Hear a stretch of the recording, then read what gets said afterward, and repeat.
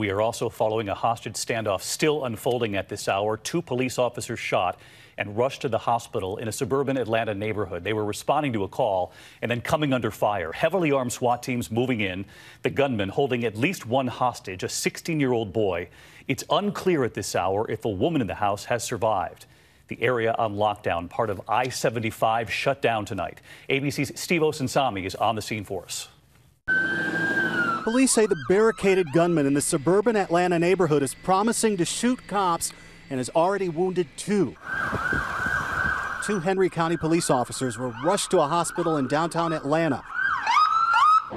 One had to be airlifted. He's got two small children. The family of one of them spoke outside the hospital. This is the family's worst nightmare. This began with a frantic call from a woman reporting that someone inside the home may have been hurt or possibly killed. The officers were shot trying to enter the home. Some type of domestic dispute. It was a trouble unknown. We just didn't get the information.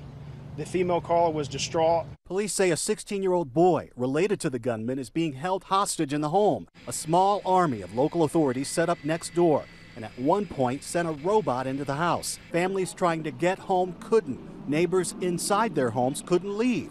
4 kids were reunited with their father. Were you scared, Dad? Yes, I was scared. After police helped them climb over a back fence.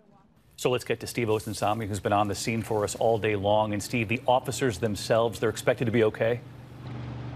Yes, David. One officer was shot in the hand, the other in the upper torso, and police say that his police vest may have saved his life. Both officers are in stable condition tonight. David? Steve Osunsami. Steve, thank you.